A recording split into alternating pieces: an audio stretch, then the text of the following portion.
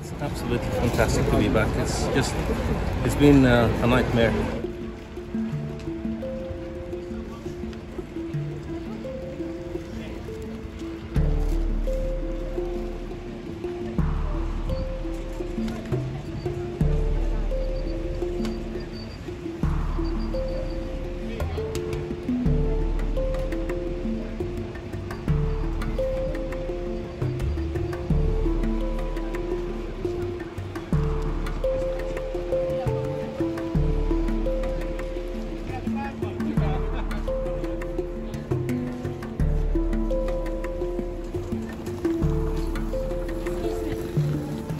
The building next door was shelled, and it was just like a Bond movie. I've never seen anything like it before.